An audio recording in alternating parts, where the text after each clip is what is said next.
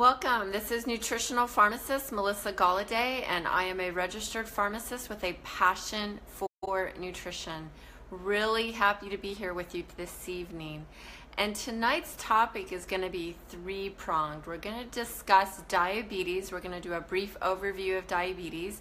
We're going to segue that into diabetes and obesity, and then we're going to go ahead and talk about an operation known as the GastricSleeve, or also a maybe stomach operation, stomach shortening, various things that can happen when we're dealing with that. So when you watch this video, let me know what city, state, and country you're watching from. Please like it and share it with your friends, family, or anyone you know that could benefit from this information. Also, if you dislike this video, please let us know. We look forward to your comments, and we want to address each and every one of them.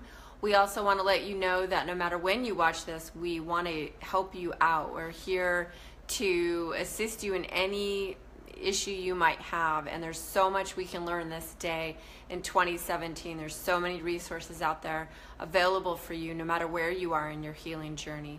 So again, the first topic we're going to deal with is diabetes, and I'm going to touch this briefly, and it's an overview. But what I want all of you out there to understand is the reason we develop diabetes is over time we've eaten so much sugar that our body has become desensitized to sugar, also known as the glucose that is in our blood, and the insulin in our body isn't able to keep up. So when you are first diagnosed with something such as diabetes, you will be originally termed as pre-diabetic, and what that, or insulin insensitive, or your insulin has become desensitized.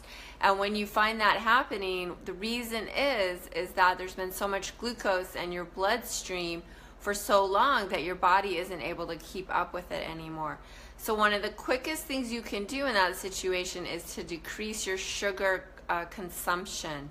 And you can do that clearly by, of course, not eating a lot of sugar, but you can also do that by increasing the fiber and the fats that you eat with your sugar. So for example, we used to have a joke that when we eat Snickers bars, we also eat a stalk of celery with it.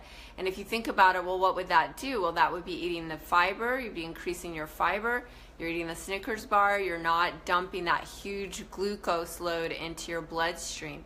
Glucose causes a lot of problems if it's not taken out of the bloodstream. It will start, it's a very large molecule, and it'll start crashing into the smaller vasculatures of your body, such as the eyes and the peripheral capillaries, and that's why, and also the kidneys, and that's why a lot of diabetics will develop eye issues, neuropathy, and nephropathy, kidney issues, and it's because the glucose has been bombarding their small capillaries.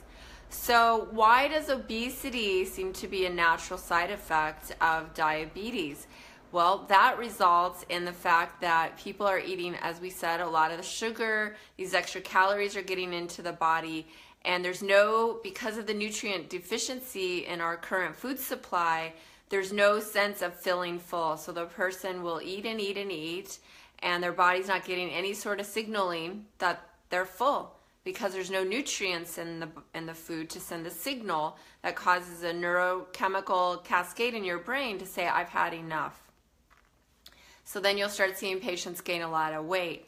And the other thing too is we eat, as known as, like, I like to refer to it as the macronutrient. I eat calories, so they're utilizable energy, but there's no nutrients in that caloric food, i.e. the micronutrients, the essential vitamins, the essential amino acids, the essential minerals that you need on a day-to-day basis. They're devoid in this food.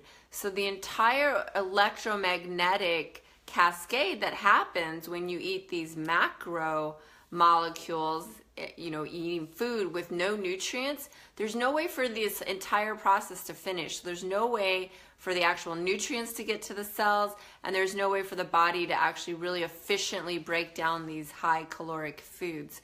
So you will not be satiated, and you will constantly eat, and then that's going to lead to obesity.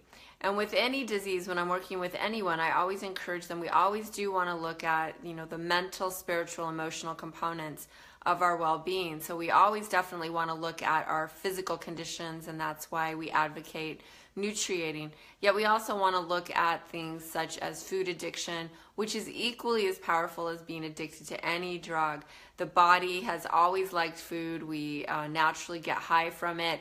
And we do want to look at those kind of things when we're dealing with that. We want to look at behavioral, emotional factors that contributed to food, because food makes us feel good.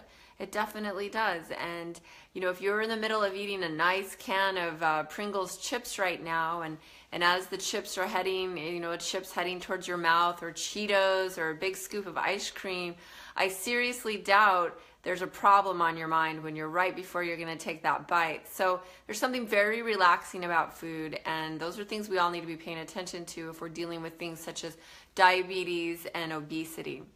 Now, one of the things that you'll see in the modern medical model is the advocation of a surgery known as GastricSleeve. There are a couple of acronyms out there for it, but the main thing is that they end up excising a portion of your stomach. They have different styles. They might separate the stomach into two portions and then reattach the duodenum, which is the first part of the intestines, into another part of the stomach.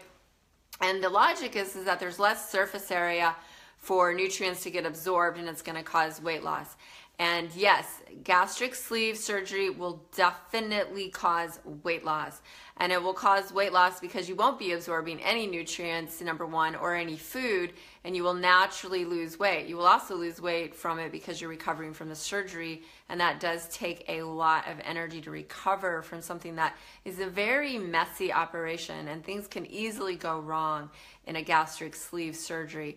So when we're looking at something like that, we want to think about, first off, we definitely want to weigh our pros and cons. And the other thing we want to realize is that if we get something like this, we are now going to be committed to a liquid diet for the rest of our life. We're going to have to eat a very series of very small meals for the rest of our life. We are at a huge disadvantage for a lack of nutrient absorption. And if you're somebody that's obese and also diabetic, you probably have already been having very decreased nutrient absorption. So getting a gastric sleeve surgery, you're just even putting yourself further behind the 8 ball. There are a lot of other options, and if you have had gastric sleeve, I want you to let me know below, and I want to help you in any way I can with where you're at right now. If you're someone that hasn't had it yet, I want to give you a couple of options that you can do. Number one, you want to look at your diet. You want to change your diet. There's also a medication out there known as phentermine, and there's been studies that short-term use, maybe 6 months of phentermine, which is a mild stimulant, will help suppress the appetite, and really nutriating. That would be the number one thing I would say to anybody in this situation, is nutriating.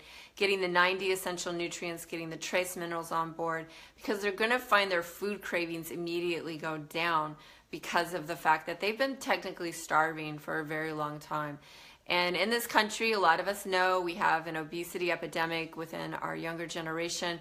We're seeing 8 and 9-year-olds, and I would see that as a pharmacist doing bench work, 8 to 9-year-olds that are, 150 to 200 pounds overweight. And this is because those kids are literally starving. They are starving to death right before our very eyes.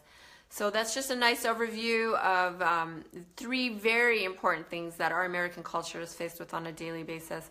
And I look forward to your questions and comments below. And again, I am here to be of service to you. And if there's anything I can do for you, please do not hesitate to reach out.